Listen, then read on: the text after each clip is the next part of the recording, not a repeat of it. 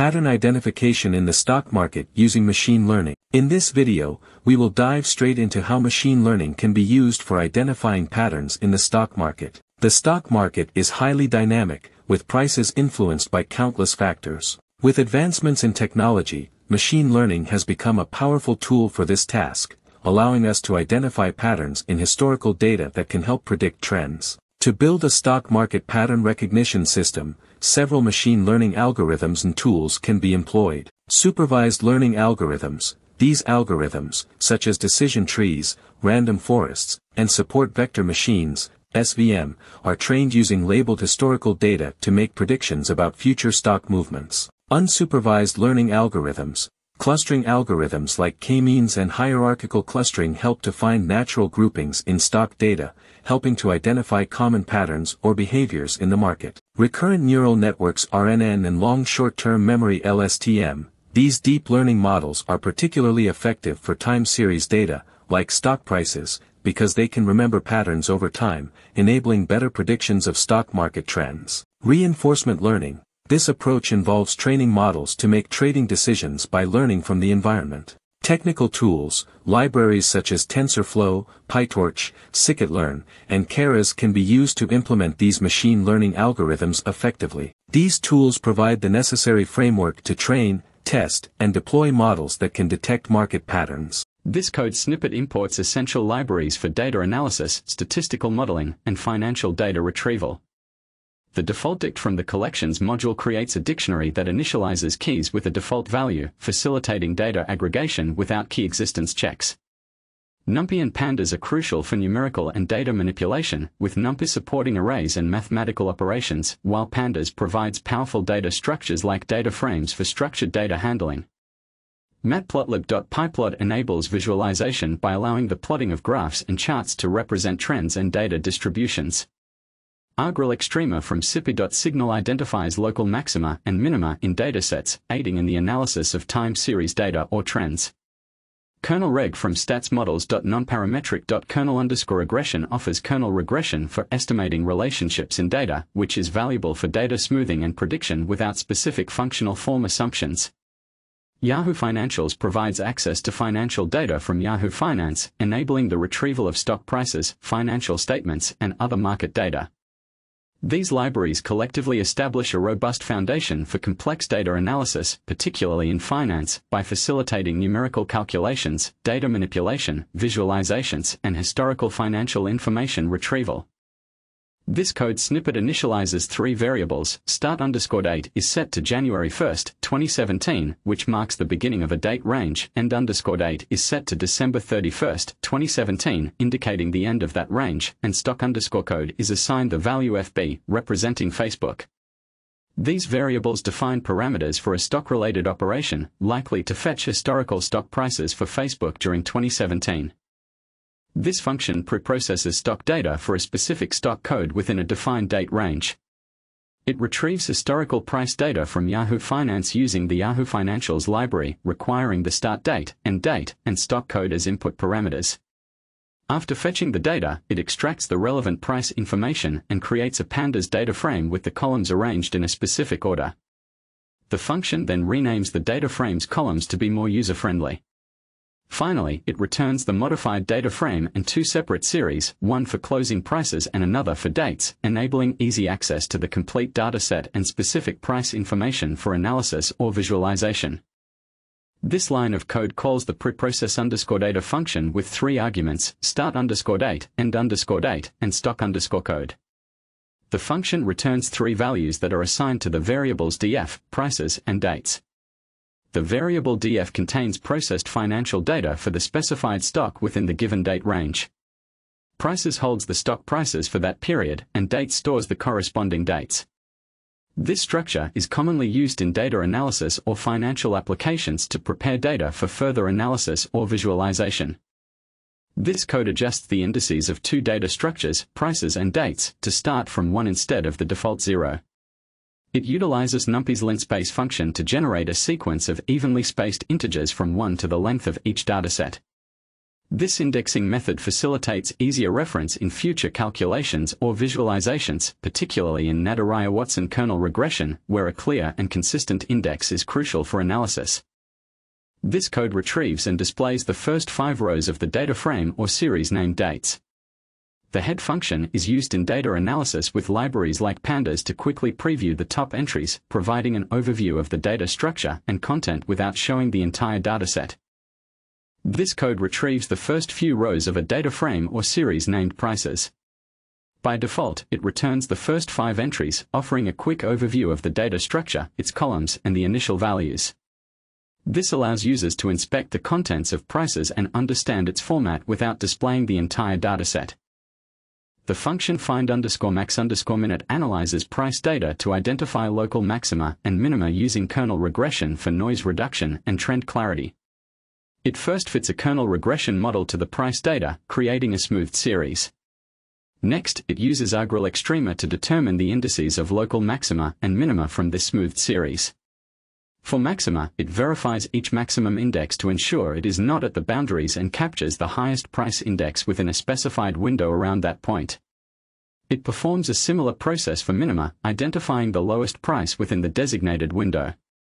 After obtaining the indices of maxima and minima, the function retrieves the associated price data and compiles the results into a single data frame while removing duplicates where points may be both maximums and minimums. The function returns the smoothed prices, their respective indices, and the consolidated maxima and minima prices. This line of code calls the function find_max_minute with the variable prices as input.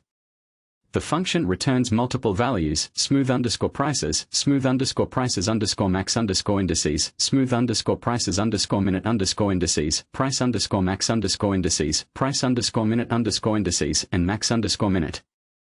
These values represent processed results from the price data, including smoothed price values and their indices of maxima and minima. The variable smooth_prices contains the smoothed price values, while the others indicate the positions of maximum and minimum price points for both raw and smooth data.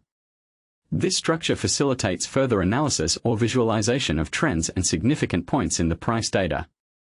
This code performs 2 operations on a variable named max_minute. The first operation calculates and prints the number of elements in max_minute, indicating that it is likely a list, data frame, or another collection type. The second operation displays the first few rows of the max_minute data frame, which offers a quick overview of its content. Together, these operations provide information about the size and initial data of the max_minute collection.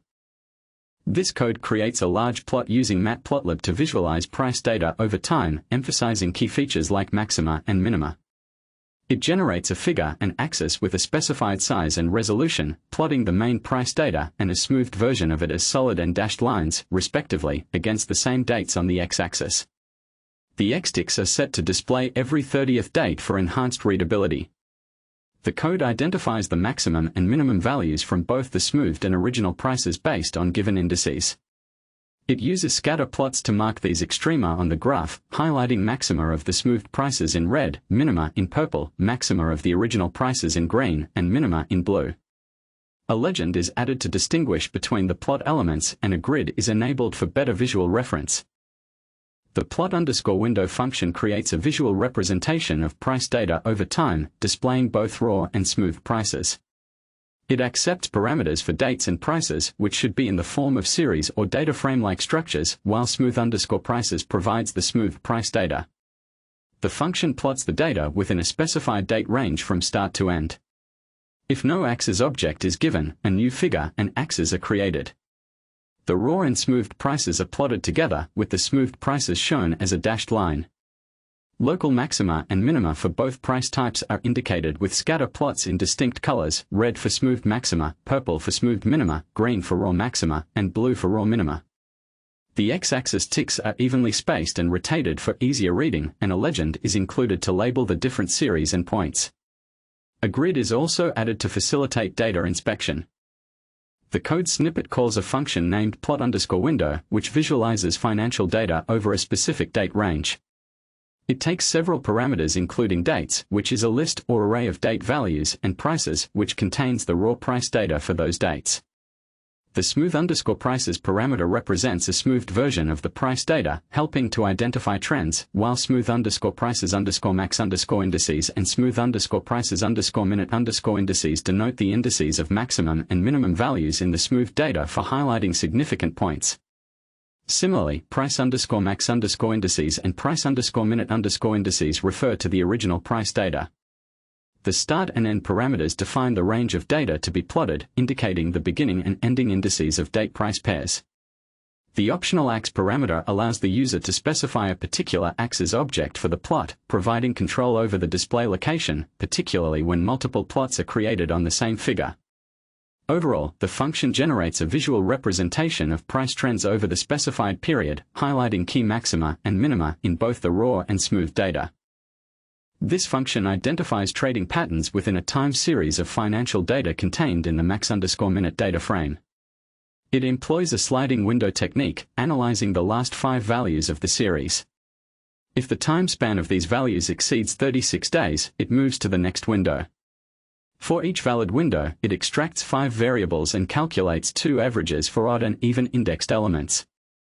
The function checks several conditions to identify common trading patterns such as head and shoulders, inverse head and shoulders, broadening top, broadening bottom, triangle top, triangle bottom, rectangle top, and rectangle bottom.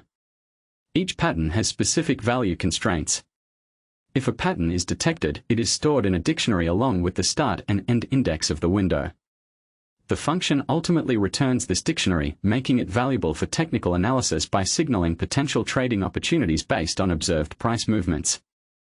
This code snippet shows the use of the find_patterns function, which takes max_minute as an argument.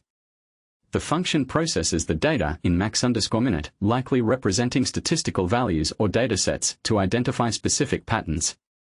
The results are stored in the patterns variable, which will contain the identified patterns from the max_minute input for further analysis or display. This code defines a dictionary named shorthand_fullname_dict that maps shorthand labels used in technical analysis to their full names. Each key is a string representing a specific pattern, such as HS for head and shoulders, while each value is the complete name of that pattern. This structure facilitates quick reference to these terms, simplifying further analysis or processing without the need to repeatedly type the full names. This function visualizes patterns found in price data over time. It accepts parameters such as dates, prices, smoothed prices, and indices related to peaks and troughs. The core element is a dictionary called patterns, which links pattern names to observed date pairs. For each pattern, the function outputs the pattern name and the number of observations. It calculates the required number of subplot rows based on the observations, creating a grid layout with 2 columns. The figure size and resolution are set for clarity. The function then iterates through the date pairs, invoking plot_window to generate the plots for each observation. It adjusts the start and end dates to provide a focused view around the observed patterns. After filling all subplots, it displays the visualizations, enabling users to analyze the detected patterns in the price data. The function called visualize_patterns is designed to create a visual representation of price patterns over time based on input data. The parameters include dates, which is a list of time points corresponding to the prices, ensuring chronological alignment.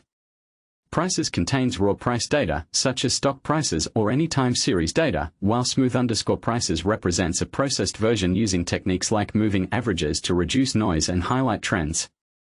The parameters smooth_prices_max_indices and smooth_prices_minute_indices indicate the locations of the highest and lowest points in the smoothed price data, essential for identifying peaks and troughs in the visualization.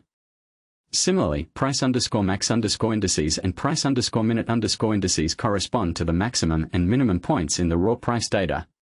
Patterns refers to specific formations or trends identified in the price data, useful for analysis or pattern recognition. The shorthand_fullname_dict serves as a mapping tool, providing context or expanded names for various patterns or indicators used within the visualization. This function aggregates various aspects of price data to create an informative visual that aids in the analysis and interpretation of market behaviors or trends. Please provide the code snippet you would like me to explain, and I will clarify its functionality for you.